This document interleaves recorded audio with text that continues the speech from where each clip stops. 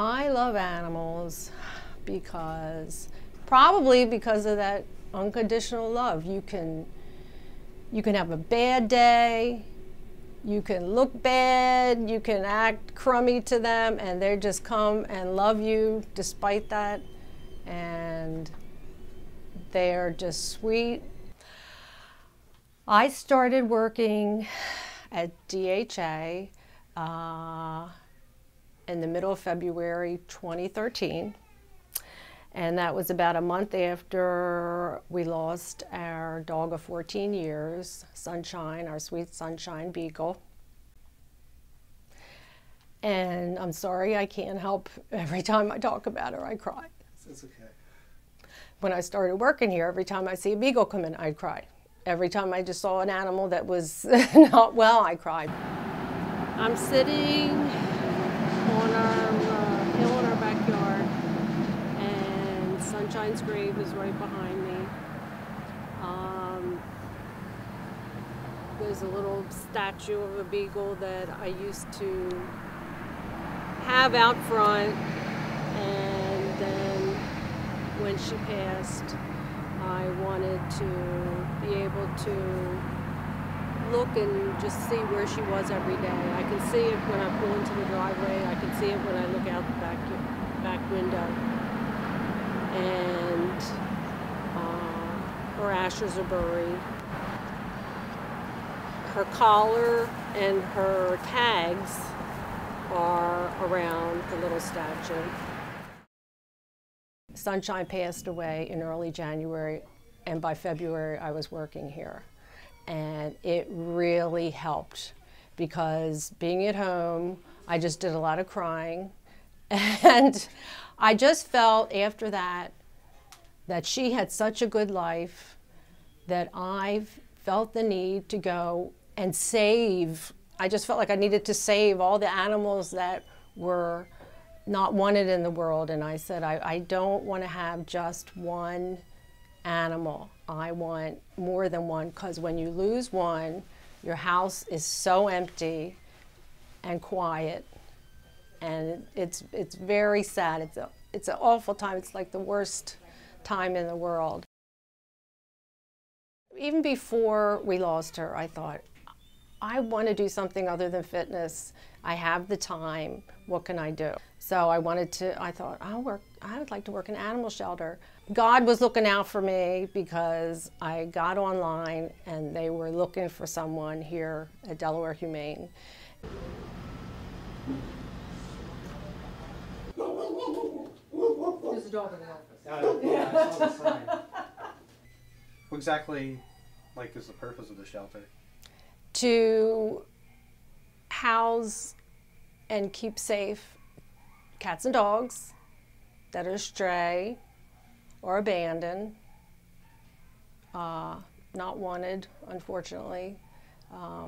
People can bring them here, and we take care of them, and we try to get them adopted. If they need to be spayed or neutered, that's the first thing that we will do, because we have an overwhelming amount of cats and dogs running around loose in Delaware and every state practically. So any medical attention they need, we give to them. And our goal is to get them in a forever home. We give them food and water every day, fresh food and water. If the cats, we give them clean litter, clean beds.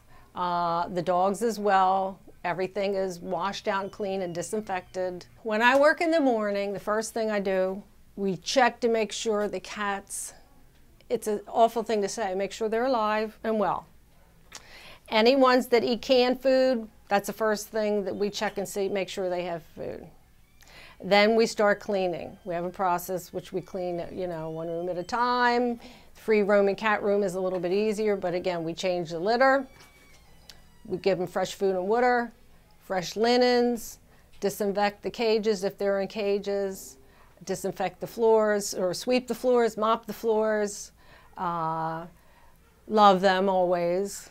We try to have fun with them while we're doing all this cleaning around them, and we do. They're very happy to see us in the morning, because they come with all their meows and running up, and they just seem happy. So it's a nice way to come into work, opposed to maybe coming into a boss that's, you know, not so happy, maybe. You have these wonderful animals that give you unconditional love. This is Jingles. Jingles is like the big guy who takes care of everybody. Dog goes by. He's like, at that door, he's like, get out! Don't you come in here with my cats. So that's what I do in the morning. So we're cleaning in the morning. We're constantly washing. We have loads of wash. I mean, tons, piles. And we only have 2 washers and dryers, and they don't even work that well. So it takes a long time. So you guys are building a new building Yes, next door. yes, we're so excited. We're building a new building. You guys still, like, is that all paid for, or is it still No. donations? Donations. We have fundraisers all the time. We just had a big one Saturday night called the Muttini Mixer. But we made some money, but not as much as we'd like to. We actually need, I mean, it takes millions to build a building, of course. But it's going to be a wonderful, bright place to work. There's going to be more open space for the cats, and the walls are starting to go up, and I saw lumber being delivered today. So by January of 2015, we're supposed to be in there, and we can't wait, because this is a very old building. By the end of March, I adopted 2 new beagles. They're not new. One was 4 at the time, and one was 10. I did not think anyone would adopt him. And they were just so sweet. They came in from the Kent County SPCA in Lower Delaware. This is Shane. He's about 5 years old. Tuck, come here, babe. This is Tucker. He's about 11. And next Saturday, the 29th of March, we'll have them a year. Here, what do you like see are like the biggest problems for like the animals coming in, or just animals in general? Like, the biggest problem is we don't always have the room.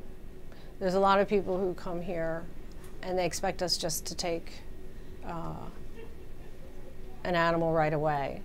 We do need to examine the animals, but sometimes we just don't have the room and we have to refer them to other shelters. I would say that's the biggest problem. Please support your local shelter any way you can, whether you volunteer, whether you contribute some money, whether you contribute some detergent, bleach, or your old linens that you don't want, towels, or just come in and visit with them. That's, you know, even if you can't volunteer, you can always come in and visit with the animals because they love that.